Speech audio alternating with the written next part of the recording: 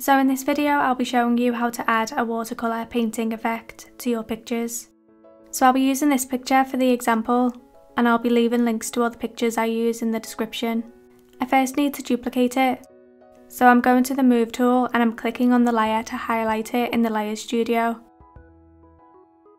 And I'm holding my finger on the screen for a second and then letting go so the options come up, and I'm clicking Duplicate.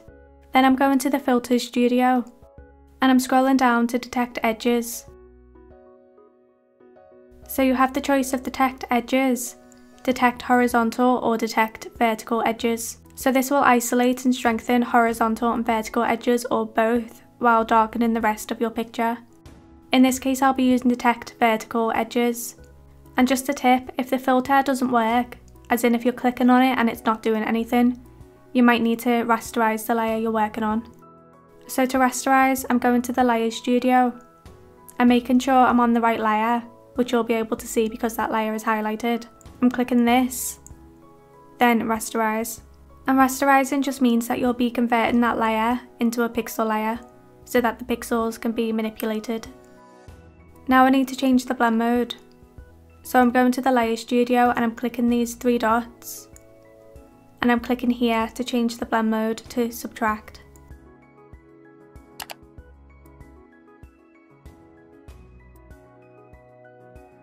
So now the picture is very dark, so I'm going to the Adjustment Studio and I'm adding a brightness and contrast adjustment. And I'm bringing the brightness up to 33% and the contrast up to 3%. And if you're working on a different picture, just be aware that the settings I'm doing won't necessarily work for your picture. Then I want to saturate the colours a little bit, so I'm going back to the Adjustment Studio and I'm scrolling down to the bottom and I'm clicking on Vibrance. And so the difference between Vibrance and Saturation is that Vibrance allows you to adjust the intensity of subtle colours in your picture, while minimising the oversaturation of more intense colours. And skin tones are preserved to retain a natural appearance, while saturation controls the intensity of the colours equally. So increase the vibrance if you want it to be subtle, and increase the saturation if you want it to be intense, basically. Now there's a lot of contrast and dark spots, so I'm going to the Adjustment Studio again and I'm adding a Curves adjustment.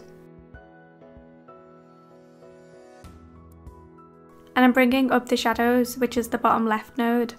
And I'm adding a node in the middle of the line, which will be the midtones, and I'm bringing that back towards the centre. And to make it look more like a painting, you can add a canvas texture. And I'm making sure that that covers all corners of the picture.